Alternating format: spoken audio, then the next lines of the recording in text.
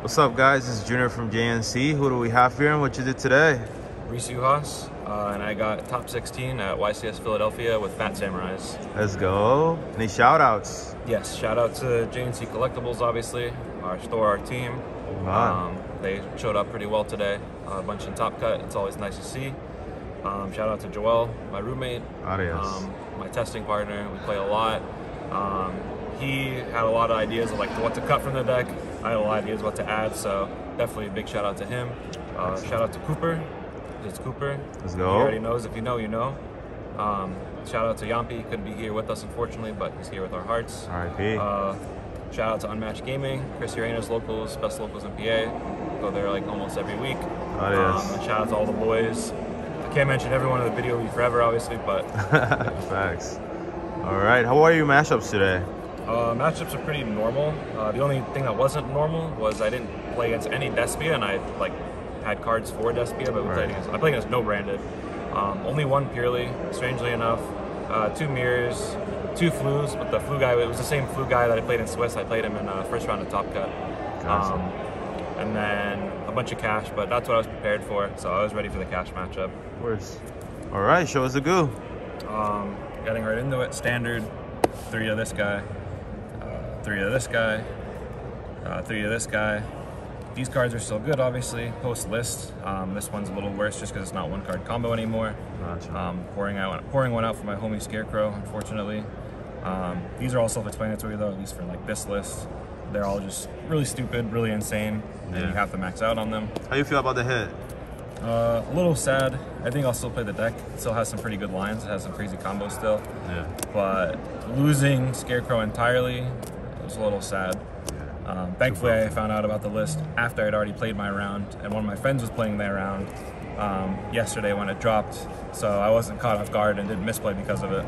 Right. 3 of this is still a starter, but it's the worst starter because if you summon it, it loses to like almost every hand trap, and if your opponent summons this, it's probably telegraphing that their hand is pretty weak because it just loses to like so much, and if you like, ogre this when they go to search to switch it, you just kind of lose the game. You can't punish like this with like Gamma like you can the other ones. 2 Benjamin Benke. You have to play 2 in case you draw one.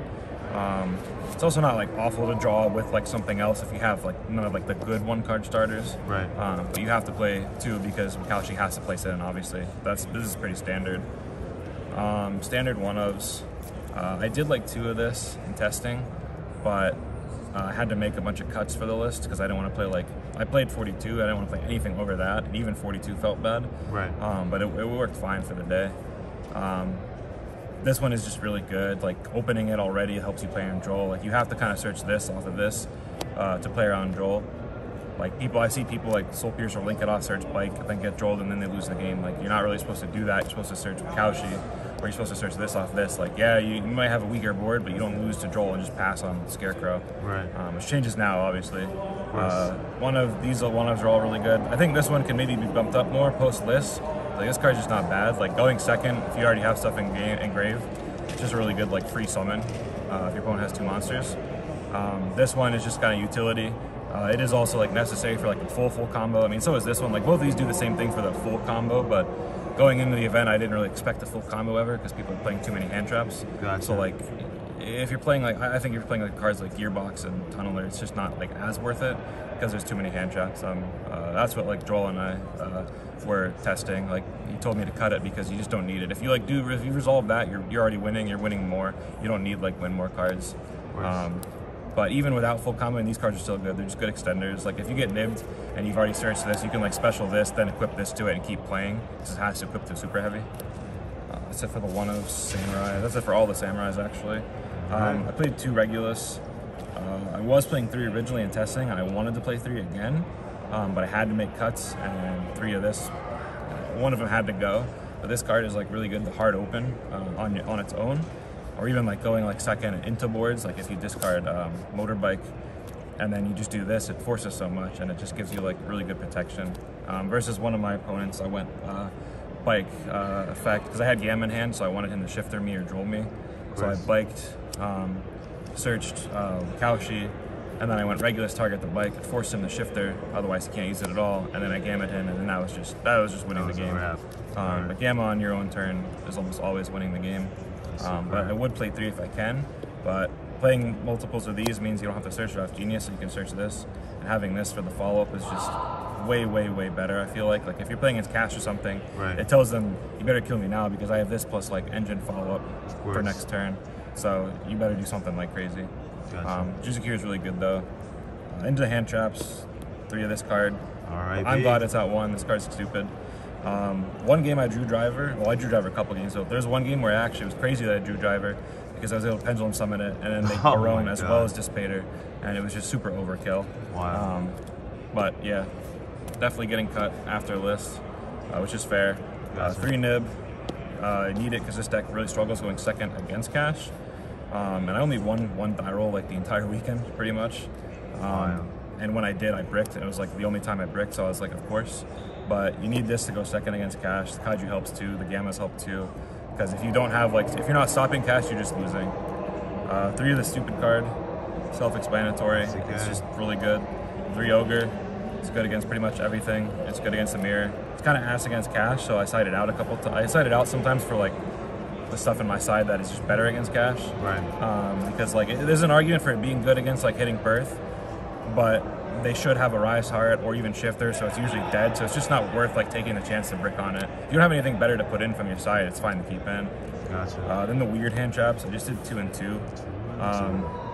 The logic is literally the meme of because I want to see it some of the times, but not all the times. This was just because I was like, I should respect branded. It turns out I didn't have to because I didn't play again. I didn't see it anywhere like today. I didn't play it at all the entire tournament. And then this one is just something you can use under Shifter and a Rise Heart.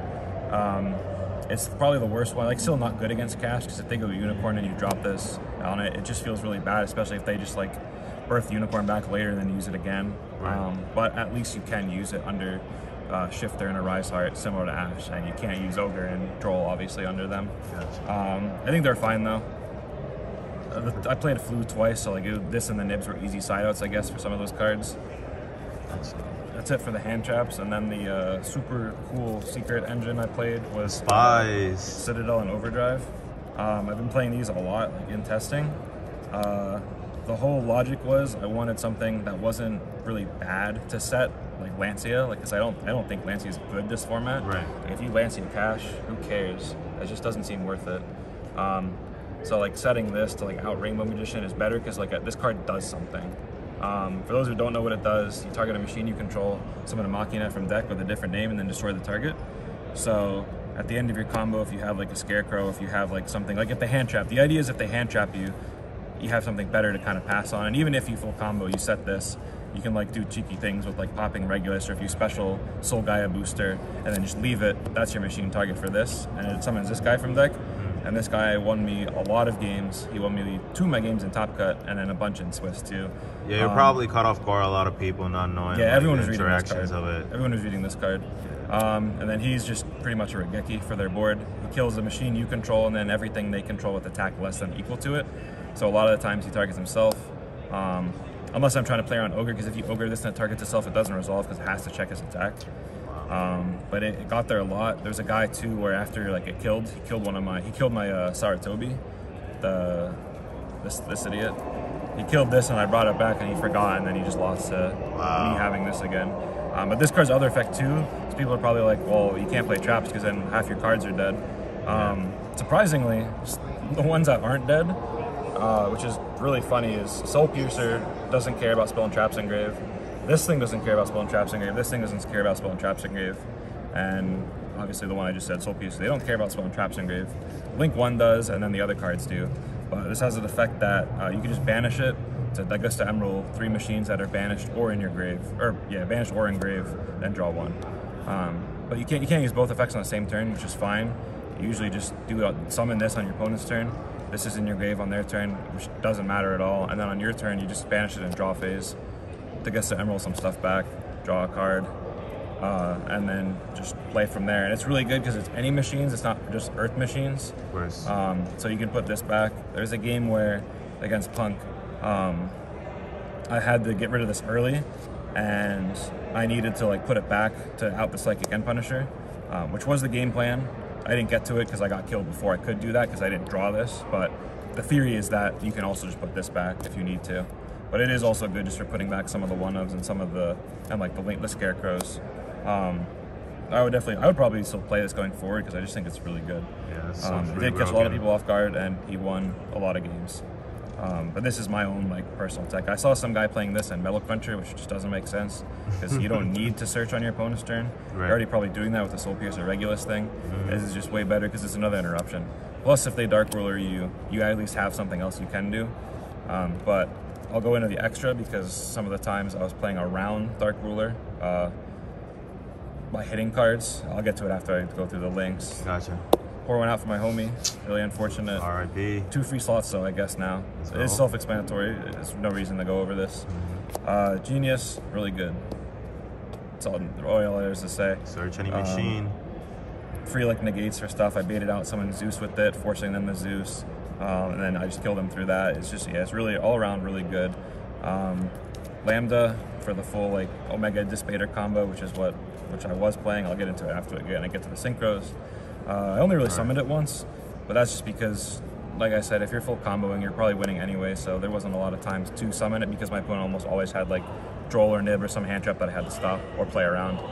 A card that I might end up cutting is this. I literally didn't summon it at all this weekend, like not even once. There's just no reason to.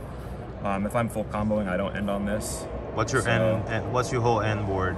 The whole end board typical ideal end board is, and we'll get into that now because of the synchros. Right.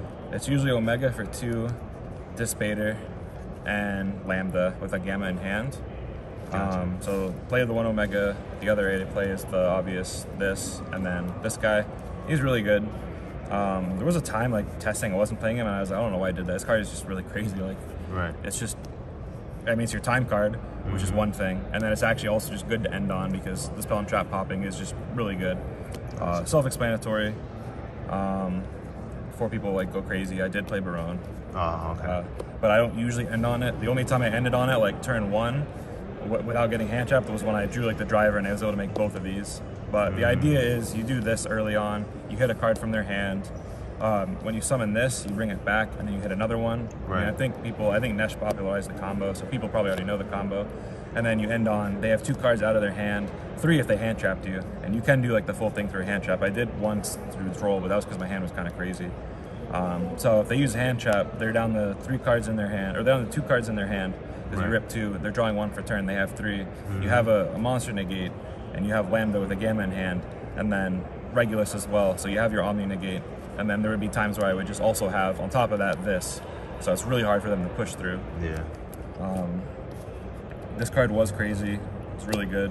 Omega is really dumb. There's even some times where I got hand trapped twice and I wouldn't even end on like Barone or something. I'd just do this and hit another card and have like the trap and be fine. Have hand traps. That's it for the synchros, exceeds, this package. This package is really silly. Yeah. You don't even need to like always search Regulus, but it's nice just to have a free thing, but it's just because it's a big Zeus. Where's this card, kind of self-explanatory. Plan B. Just 1 Zeus. I could bump it to 2. I didn't need it really, the second one at all today. Actually, there's one game where I needed the second, but it really just didn't matter. And then the last card I played, which this card was crazy. This got me to like 2 games. One of the games in Top Cut, and then 2 like games during Swiss. Shout out to Tyler Blaker for giving me the card because I had to scramble to find this. This card is silly. So for those that don't know, it's just a big, beefy 4800 defense attack, and you can attack in defense, similar to the Ninja. Right. It's super heavy, so it's usually what they do. That's their main effect.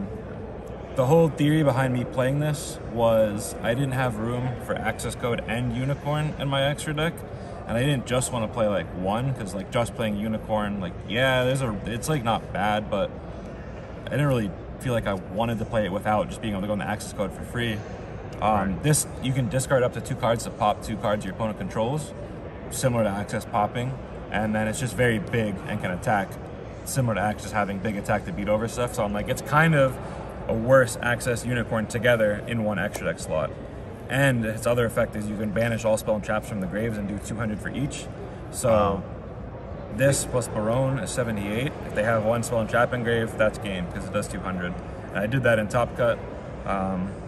Game 3 versus Math Mech. I banished I Brown popped their Super Factorial that was dead, made this, because and you make this a lot when you use like Wakaushi Secret Effect. And Wakaushi, when you use this effect to summon from deck by discarding, it locks you in the Super Heavies. Right. So your opponent's going to be caught off guard and like, okay, what's he going to do? Make Ninja. You make this with 3 of them, search your follow-up because you're probably making a Soul Piercer, and then just swing. I didn't play the soul thing that lets it attack twice. I don't think you need to. I think that's win more. There's just no reason for it. Because if you're summoning this, you probably have game anyways. Of course. But yeah, this card was crazy. I'm glad I played it. Oh, I'll go in the side deck then. Side deck is sort of standard. 1 Pank for cash. 2 Kaijus also for cash. So these come in versus cash, and I have the Kaiju in the main. Those are really like, if I could play more Kaijus, I think I would have. 3 Retaliating C. I never used it because I only played 1 purely, and I played 0 branded. This was for those decks. Yeah, I literally put it in once. I mean, in theory it's still good, but I just didn't play any of those decks. But I wanted to respect them, so that's why I had it in. Of course. 2 DD Crow and 3 Bestials, 2 Magna, 1 Druis. I wanted to play 5 DD Crow type cards for Despia as well, because I really didn't want to get gimmick puppeted, and this is also just good against purely. This also isn't terrible in the mirror. Like, I sided in for the mirror too. This card has more applications than the Bestials. The Bestials are just like more high reward when you summon them because it's half a Baron basically. Gotcha. I still would probably keep these in going forward. I just didn't run into any Despia, so there's no like reason for them. Well, I mean, these came in versus Math Mech, so that was literally the only time they were in my deck like all weekend was when I played Math Mech. All right. And then 3 of this card. You need it. You don't have any spell and trap removal. I didn't play Garua. I didn't think I needed to. I played this though, also as for spell and trap removal, because it's searchable spell and trap removal, and it allows skill drain because it attributes for cost. Unfortunately, it does lock you in Super Heavies when you special it from your hand for free. But if you're outing skill drain, that's fine. You can just make this guy. Yeah. You can just make the other guy, and you're just playing from there. He's in there, but you can't make this with this because he's like a 10 or something, and obviously he's not. But it's good. I put it in a couple times versus the labs I played because my whole thing was I wanted to respect the trap matchup a little bit. So I'm like, if I have this, which is searchable, and Pank, and these, makes the trap matchup good. This is just for like Rainbow Magician and other things. Right. But I had these plus the trap for Rainbow Magician. So I only got Rainbow Magician twice, I think, and it didn't really matter. The one time because I had the trap to set, and the other time because I was losing the game anyways. So the Rainbow Magician was just like icing on the cake for them. But going forward, I'll also play this card. It's just searchable. It's a tech card. I don't think you need more because you don't really want to like hard open it, because if you just start with it, you're locked in the Super Heavies. You want to just search it like a bit later to out stuff. I think it's good. And then if you revive it with like, well, not anymore, but with Scarecrow or something, or you can tribute it and pop something, and then you're not locked because you only get locked and you special it for free from your hand. You also can steal the card that you pop, but like that's not super relevant. It is for taking imperms. It shouldn't really come up, but you can steal the card that you pop. But that's pretty much it. All right, awesome. That did well. It was a lot of fun to play. I had a really good time. The grandma and grandpa buff came in clutch because they were like, let me stay at their place for the week, so shout out to them too. Let's go. I didn't have to spend like crazy amounts on my hotel. But yeah, that's pretty much it. Awesome. Look forward to seeing you guys in the next one, because let's go. It's all up from here, baby. It's all the beginning. All right, congrats on top 16. This is Junior signing out. Peace.